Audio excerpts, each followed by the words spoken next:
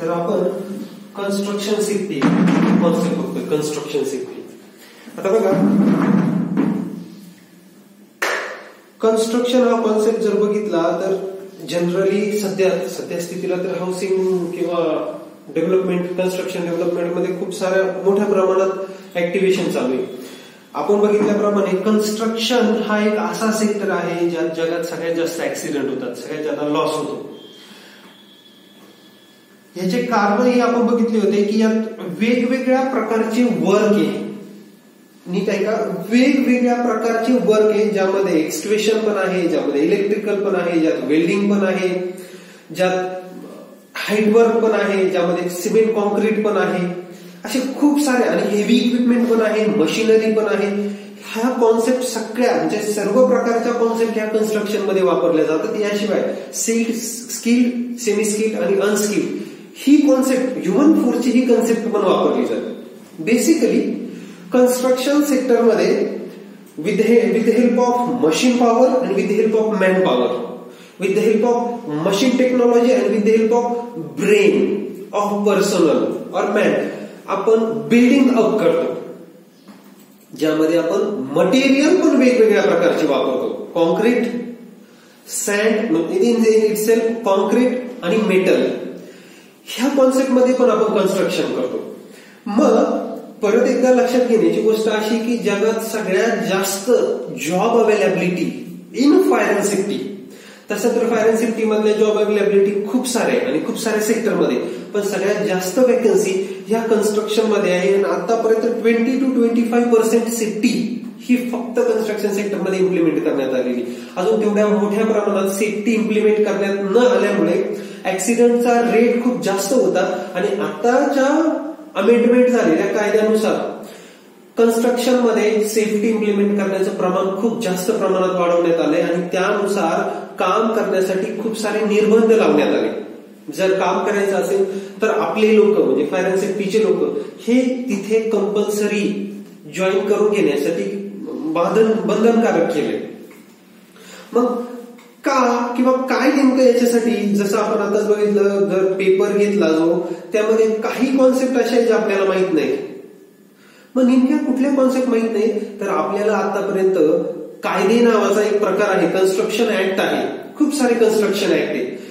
आता कन्स्ट्रक्शन म्हणजे प्रत्येक वेळेस आपण परत तिथे येऊन थांबलो, प्रत्येक वेळेस बिल्डिंग होत नाही, यामध्ये माइंड पण ऍक्टिव्हेट होतात. माइंडचा पण कॉन्सेप्ट यामध्ये येतो. वेल, ऑइलच्या ज्या वेल असतात त्या पण यात काउंट केल्या जातात. फक्त बिल्डिंग हा काही कन्स्ट्रक्शनचा पार्ट नाही, खूप साऱ्या कॉन्सेप्ट आहे ज्या कन्स्ट्रक्शन मध्ये वापरल्या जातात. म्हणून कन्स्ट्रक्शनचे ऍक्ट आहे, माइंडचे देखील ऍक्ट आहे. कन्स्ट्रक्शन मध्ये आपण इलेक्ट्रिकल पॉवर पण वापरतो, म्हणून इलेक्ट्रिकल ऍक्ट पण यात काउंट होतात. कन्स्ट्रक्शन मध्ये आपण वेल्डिंग, चिपिंग या कॉन्सेप्ट पण वापरतो. याच्याशी रिलेटेड जे कायदे आहेत हे देखील कन्स्ट्रक्शन मध्ये काउंट होतात. आता हे का काउंट होतात आपल्याला ते माहित असणं गरजेचं आहे. आपण काय काम करतो, आपण फायर अँड सेफ्टीचे लोक, फायरचे लोक काय करतात, आग लागू नये यासाठी असणाऱ्या ज्या गोष्टी आहेत ज्या पूर्वीच आपण घेणं गरजेचं आहे, म्हणजे अगोदरच प्रिकॉशन घेणं गरजेचं आहे, त्यावर काम करतात. आणि आग लागल्यानंतर काय वर्कआउट करावं यावर काम करतात फायरचे लोक. सेफ्टीचे लोक काय करतात, वेगवेगळ्या प्रकारचे जे ऍक्सिडेंट होतात, वेगवेगळ्या प्रकारचे जे लॉसेस इन्कर्ड होतात, ते लॉसेस ज्या कारणांमुळे होतात ते कारण कमी करण्याचा प्रयत्न करतात. आणि जर लॉसेस घडले तर काय ऍक्टिव्हिटी, काय ऍक्शन घ्यायचं याचं काम करतात. मग तुम्ही लोक जे फायर आणि सेफ्टीचे जे लोक आहेत ते हे काम करतात. मग हे काम करण्यासाठी त्यांच्याकडे काहीतरी स्ट्रक्चर असेल, त्यांच्याकडे काहीतरी क्रायटेरिया असेल, त्यांच्याकडे काहीतरी अधिकार असतील, त्यांच्याकडे काहीतरी कॉन्सेप्ट असतील, प्री डिफाईन कॉन्सेप्ट. ह्या सगळ्या ज्या गोष्टी आहेत ज्याच्या बेसवर, ज्याचा पाया पकडून तुम्ही हे काम करतात ते आहे कायदे. म्हणजे तुम्ही जे वर्किंग करतात त्याचा जो बेस आहे, त्याचा जो कॉन्सेप्ट आहे की याच्यावर डिपेंडन्सी आहे, हे इथे कुठेतरी आहे, त्याला बघून हे काम केलं जातं. तो जो कुठला तरी बेस आहे तो आहे कायदे. मग बेसिकली फायर अँड सेफ्टीचे लोक जे काम करतात, तुम्ही जे लोक काम करतात, नेमकं काय काम करतात तुम्ही हे तुम्हाला माहित झालं. नेमकं तसंच काम का केलं जातं, तर ते तसंच काम करण्याचं जे काही तुम्ही करता, जसं JSA करता, जसं तुम्ही परमिट काढता, जसं एखादा बिल्डिंग अप करायचं आहे तर त्याचा आपल्याला लेआउट काढावा लागतो, ह्या ज्या कॉन्सेप्ट आहेत ह्या कुठेतरी लिहून ठेवलेल्या आहेत आणि ह्या लिहून ठेवलेल्या आहेत ऍक्टमध्ये, कायद्यांमध्ये, ह्या सगळ्या कॉन्सेप्ट. आणि तुम्ही जे काम करता ते फक्त कायदे तिथे इम्प्लिमेंट करणे, implement in the sense of सदर काम, सदर प्रोसेस, सदर वर्किंग ही कायद्याच्या चाकोरीत होते की नाही. एक्झाम्पल, हाईटवर काम करणारा जो व्यक्ती आहे त्याला सेफ्टी बेल्ट वापरणं कंपल्शन आहे, लिहून ठेवलेले. इलेक्ट्रिकल वर्किंग करणारे जे लोक आहेत त्यांना इलेक्ट्रिकशी रिलेटेड असणारे PPE वापरणं गरजेचं आहे, लिहून ठेवलेले. ड्रायव्हिंग, इलेक्ट्रिकल, वेल्डिंग, शिपिंग, कन्स्ट्रक्शनवर काम करणारे जे लोक आहेत त्यांना तेवढं प्रॉपर स्किल आणि नॉलेज असणं गरजेचं आहे. That is they must be a competent person, लिहून ठेवलेले. तुम्ही काय करतात, कायद्यात जे सांगितलेलं आहे ते तिथं इम्प्लिमेंट केलं जातं की नाही हे चेक करण्याचं काम करतात. बिल्डिंग करताना तुम्हाला सेफ्टी गॉगल वापरणं गरजेचं आहे, मास्क वापरणं गरजेचं आहे, हे लिहून ठेवलेले, जेणेकरून इन्हेलेशन आणि अर्थ आय हे दोन, आपण आता दोनच कॉन्सेप्ट, हे दोन डिसीज होणार नाही, ह्या दोन कॉन्सेप्ट त्याला इम्प्लिमेंट होणार नाही, यासाठी हे प्रिकॉशन घेणं गरजेचं आहे. हे त्या कायद्यात लिहून ठेवलेले. तुम्ही काय काम करतात, तो कायदा तुम्हाला माहित असणं गरजेचं आहे, thoroughly in the sense of जेवढा डीपर तुम्हाला माहित होईल तशी तुमची पोस्ट, तसा तुमचा एक्सपिरियन्स, तसा ऍक्सिडेंटचं प्रमाण, पोस्ट आणि कॉन्सेप्ट ह्या वाढत जातील आणि ऍक्सिडेंटचं किंवा लॉसेसचं प्रमाण काय होत जाईल, कमी होत जाईल. मग हे तिथे लिहून ठेवलेले, हे आपल्या कॉन्सेप्टमध्ये आहे, ऍक्टमध्ये, जे काळानुसार गरजेनुसार अमेंड पण केले जातात. ते फक्त तुम्हाला तिथे काय करायचंय, इम्प्लिमेंट होतं की नाही हे चेक करायचंय. जर तिथे इम्प्लिमेंट होत नसेल तर त्यांना सजेस्ट करणे, त्यांना ते सांगणे आणि त्यांच्याकडनं तशा पद्धतीने कामं करून घेणे. कुठल्या कायद्याने, कुठल्या कॉन्सेप्टने, स्ट्रक्चरनुसार. जे स्ट्रक्चर आपल्याला इथे लिहून दिलेले आहे, जे स्ट्रक्चर कन्स्ट्रक्शन ऍक्टमध्ये दिलेलं आहे, जे लेबर ऍक्टमध्ये दिलेलं आहे, जे माइन ऍक्टमध्ये दिलेलं आहे, जे इलेक्ट्रिकल ऍक्टमध्ये लिहून दिलेलं आहे, असे खूप सारे ऍक्ट आहेत ज्यामध्ये हे टाकलेले criteria. So what we R going to do after completion of your degree, this diploma, you are liable to serve industry on the behalf of act. कायद्याच्या बाजूने तुम्ही तिथे रिप्रेझेंट करतात की सदर काम करण्यासाठी तुम्हाला हे नियम इम्प्लिमेंट करणं गरजेचं आहे आणि ह्याच पद्धतीत तुम्ही तिथे काम केलं पाहिजे. हा कॉन्सेप्ट तिथे इम्प्लिमेंट करणं गरजेचं किंवा हा कॉन्सेप्ट आपल्याला तिथे वापरायचा आहे, हा कॉन्सेप्ट तिथे आपल्याला इम्प्लिमेंट करायचा आहे. आणि तो इम्प्लिमेंट होतो की नाही, ऍक्च्युली तुम्हाला तो इम्प्लिमेंट करायचा आहे बॉस, आणि होतो की नाही हे चेक पण करायचं आहे. म्हणून कन्स्ट्रक्शन वर्क म्हणजे काय, जिथे एक्सक्वेशनचं वर्क चालतं, जिथे बिल्डिंग अपचं वर्क चालतं, जिथे हेवी इक्विपमेंट वापरले जातात, जिथे मटेरियल वापरलं जातं, जिथे skilled, semi skilled, unskilled people वापरले जातात, जिथे कुठेतरी लेआउट आहे, जिथे कुठेतरी स्ट्रक्चर आहे, ह्या ज्या सगळ्या कॉन्सेप्ट आहेत ह्या फक्त part 1. Okay, this is what the construction. These R the things which we use in the construction work. We use metal, we use cement concrete, we use various material, we use various machinery also, heavy work machinery, maybe JCB, maybe bulldozer, like this one, maybe mixer, okay, maybe peeling operationचं machine असेल, peeling operationचं आपण बघितलं, खड्डा खोदणार, maybe there is a chances of demolition work also. हे वेगवेगळ्या प्रकारचे कामं, demolition म्हणजे ढासळणे आपल्याला बघायचंय, हे वेगवेगळ्या प्रकारचे कामं हे तिथे केले जातात.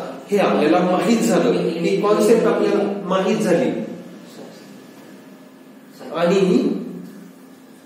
ह्या सगळ्या बेसिक कॉन्सेप्टवर, या सगळ्या कॉन्सेप्टवर कुठल्या अप्रोचेसने, कुठल्या स्ट्रक्चरने,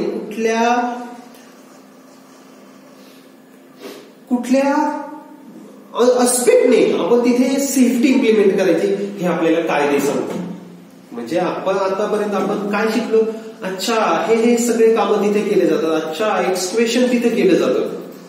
ओके, अच्छा एक्सप्रेशन करताना आपल्याला मातीचा प्रकार समजून घेणं गरजेचं आहे. अच्छा मातीच्या प्रकारानुसार माती कोलॅप्स किंवा तिथलं जे स्ट्रक्चर आहे ते कोलॅप्स होऊ शकतं, कोलॅप्स ढासळू शकतं. अच्छा ते कोलॅप्स होऊ नये म्हणून आपण तिथे शिल्डिंग, शोरिंग, बेंचिंग, स्लोपिंग अशा वेगवेगळ्या पद्धती वापरतो. हे आपल्याला माहित झालं. मग आता शिल्डिंग, शोरिंग कुठे वापरलं जातं, ए बी टाईप मध्ये. Sloping, benching may B C टाईपच्या सॉइल मध्ये वापरलं जाऊ शकतं. हे कुठे लिहिलंय, हे कुणी सांगितलंय, हे कुठे आहे, हे सगळं आहे कायद्यांमध्ये लिहिलेलं. जर तुम्हाला असं काम करायचं असेल, अशा ठिकाणी करायचं असेल तर तुम्हाला हे सेफ्टीचे नियम वापरावेच लागतील. So the concept over here, आपण तिथे नियम इम्प्लिमेंट करण्यासाठी आहोत, आपण तिथे नियम सांगण्यासाठी आहोत, आपण तिथे त्या लोकांना आता हे नियम कुणासाठी बॉस, ह्युमन बिंगसाठी. हे नियम कुणासाठी, अॅनिमलसाठी. हे नियम त्यांना प्रोटेक्ट करण्यासाठी, ह्युमन बिंगला प्रोटेक्ट करण्यासाठी, सोसायटीला प्रोटेक्ट करण्यासाठी, एन्व्हायरमेंटला प्रोटेक्ट करण्यासाठी, बेसिकली प्रोटेक्शनसाठी नियम बनवण्यात आलेले. चला हे कॉमन एक्झाम्पल. तुम्हाला माहिती आहे बाईक चालवायची असेल तर आपल्याला लायसन्स पाहिजे. सगळ्यांना माहिती आहे बाईक जर आपल्याला राईड करायची तर आपल्याला लायसन्स पाहिजे. लायसन्स भेटलं इन द सेन्स ऑफ कायद्यानुसार आपण डॉक्युमेंटरी एक कॉम्पिटंट पर्सन आहोत गाडी चालवण्यासाठी. ओके, लायसन्स भेटलं आपल्याला गाडी राईड करण्यासाठी म्हणजे आपण कॉम्पिटंट पर्सन आहोत, इथपर्यंत ठीक आहे. पण फक्त लायसन्स भेटलं म्हणून आपण गाडी चालवू शकत नाही. आपल्याकडे जर हेल्मेट नसेल तरी देखील आपल्याला गाडी चालवता येत नाही, नियम सांगतो. आपल्याकडे शूज नसेल तरी देखील नियमाने आपल्याला गाडी चालवता येत नाही. आपल्याकडे एल्बो गार्ड असे खूप सारे गार्ड, शोल्डर गार्ड, हे गार्ड नसेल तरी देखील गाडी चालवता येत नाही. मग फक्त लायसन्स मिळालं म्हणजे आपण गाडी राईड करू शकतो असं काही नाही. फक्त हेल्मेट घातलं म्हणजे देखील आपण गाडी राईड करू शकतो असं काही नाही. मग आता हे लायसन्स, हे गार्डिंगचे इक्विपमेंट जे पीपी आपण बघितले, हेल्मेट, शूज वगैरे, हे कशासाठी, कुणाचा फायदा आहे, कायद्याचा फायदा आहे का? पडलं, गाडी राईड करताना जर आपण त्यावरनं पडलो तर सेफ पुन्हा, आपला गुडघा सरकू नये, आपला एल्बो सरकू नये, आपल्या शोल्डरला इंजुरी होऊ नये, आपल्या हेडला इंजुरी होऊ नये, आपल्या फुटला इंजुरी होऊ नये. हे पीपी वापरण्यामागचं कारण काय? हे पीपी इम्प्लिमेंट करण्यासाठी बंधन करणं, कायदा जे बंधनकारक करतं, याचा फायदा कुणाचा आहे? आपलाच की सोसायटीचा. आता तुम्ही म्हणाल कसा इम्प्लिमेंट होईल, ही कोणची कॉन्सेप्ट होईल? एक तर याने सेफ कोण होईल? पर्सन. ओके, पर्सन सेफ होईल. सपोज हे वापरलं नाही किंवा हे नियम पाळले नाही तर पर्सनला इंजुरी होईल. तो पर्सन, त्या कुटुंबातला जर प्रमुख पर्सन असेल, कमवता, त्याला इंजुरी झाली म्हणजे कुटुंब काय झालं? स्टॉप झालं. अल्टिमेटली ते कुटुंब अस्ताव्यस्त झालं किंवा स्टॉप झालं इकॉनॉमिकली किंवा कुठल्याही अँगलने, तर त्याचा परिणाम कशावर होईल?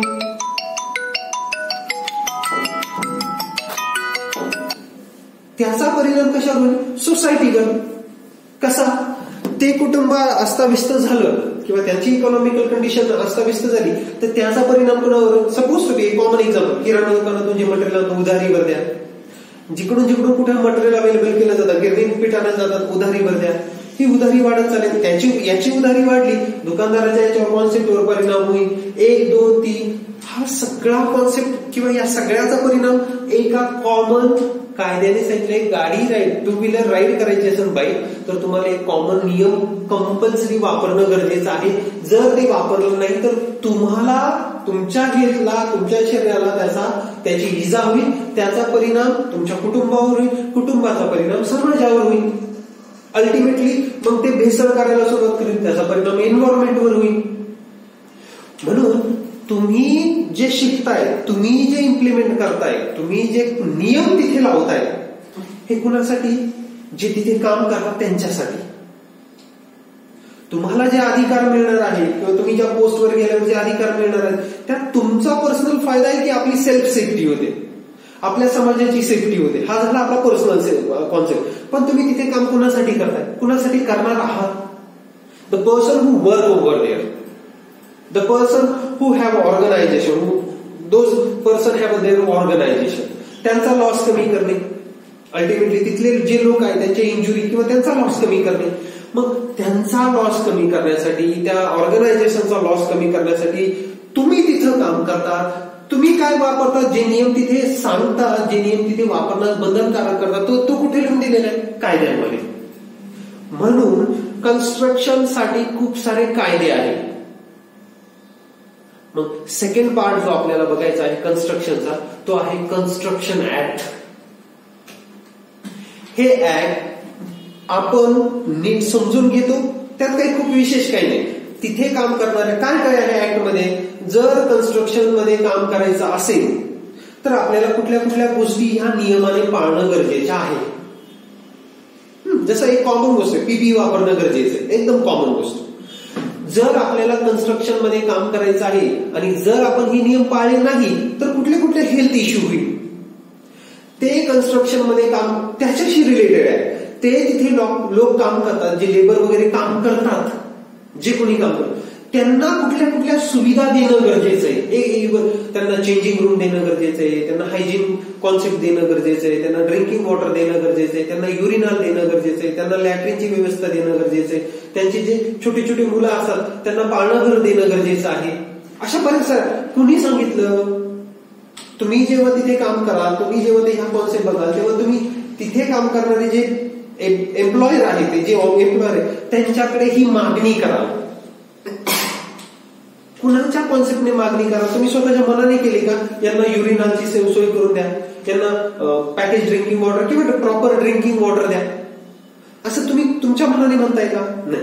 You go over there to represent these people by the concept of act. But for what purpose? For safety of personal. त्या लोकांच्या सेफ्टीसाठी. कसं? जर त्यांना ही फॅसिलिटी अवेलेबल केली नाही तर त्यांना डिसीज होऊ शकतात. त्यांना डिसीज झाला, अल्टिमेटली ते सुट्ट्या घेतील किंवा त्याचा परिणाम कामावर होईल. कामावर परिणाम झाला म्हणजे ज्या स्पीडने, ज्या कॉन्सेप्टने हे काम चालू आहे त्याच्यावर त्याचा काय परिणाम झाला? म्हणजे कामाची स्पीड किंवा कामाची पद्धत किंवा काम होण्याचा जो स्रोत आहे, जो कुठला वेग आहे, तो काय होणार आहे? कमी होणार आहे. याचा अल्टिमेटली इफेक्ट कुणावर होणार आहे? कुणाच्या लॉसवर होणार आहे? एम्प्लॉयरचा.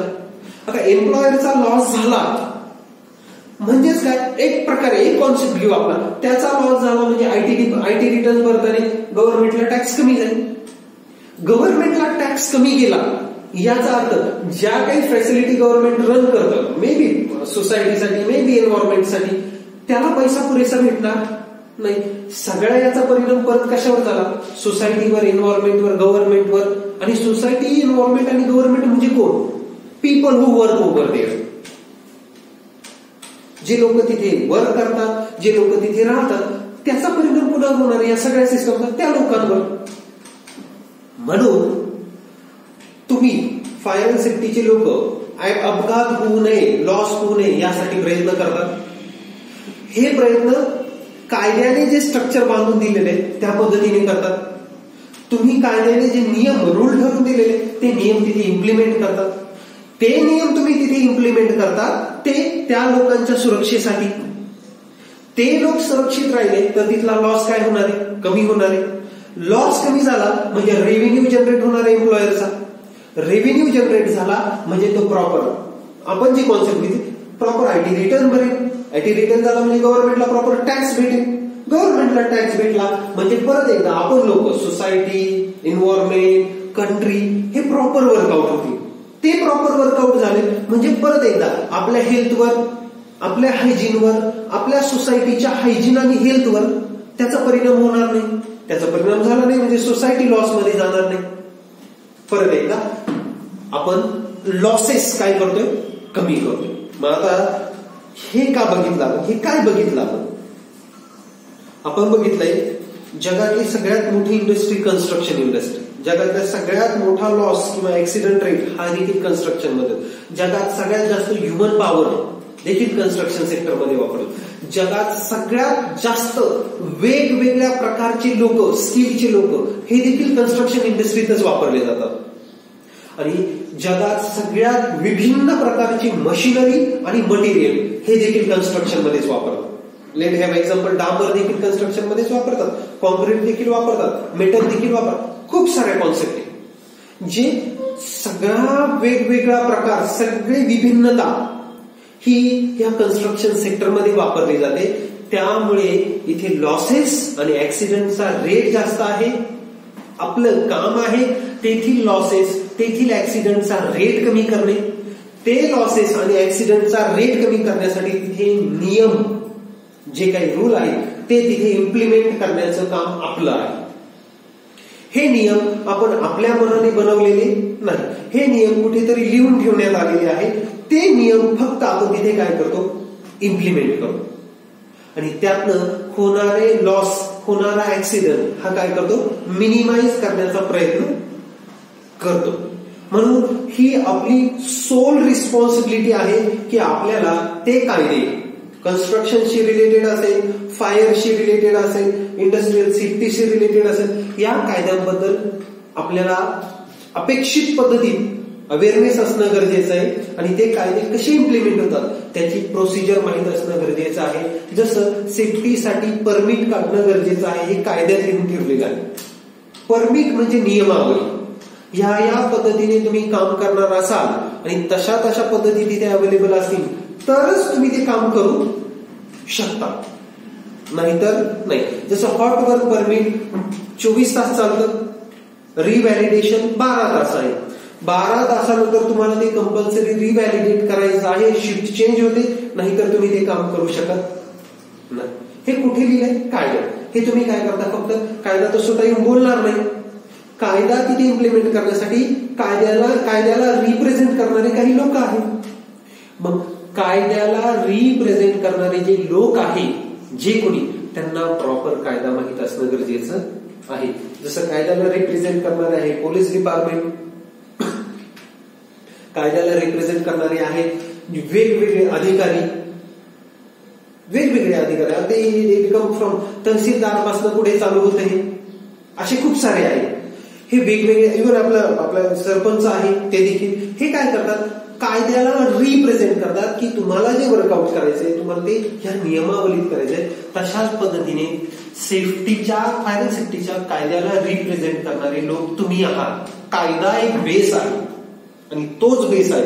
तुम्ही फक्त तो असा आहे आणि तो अशा पद्धतीने तिथे इम्प्लिमेंट करणं गरजेचं आहे, हे सांगणारे लोक आहे. म्हणून construction act, construction labour act, mine act, electrical act याबद्दल आपल्याला काही माहिती असणं गरजेचं आहे. जे तेव्हा माहित असणं गरजेचं आहे जेव्हा आपल्याला कन्स्ट्रक्शन काय आहे हे माहित असणं देखील गरजेचं असेल, किंवा हे माहित असेल तरच आपल्याला ते माहित असून उपयोग आहे. म्हणून आपल्याला जो टॉपिक नेक्स्ट बघायचा आहे तो आहे construction act, may be labour act, may be construction labour act. असे वेगवेगळे कायदे आपल्याला माहित असणं गरजेचं आहे. फक्त कायद्यांसाठी पण वेगवेगळे डिपार्टमेंट आहेत, वेगवेगळे कोर्सेस आहेत. आपल्याला बांधकाम विभाग आहे, त्या बांधकाम विभागात खूप सारी नियमावली दिलेली जी आपल्याला माहित असणं गरजेचं आहे. मग आपण पुढे ते बघणार आहोत.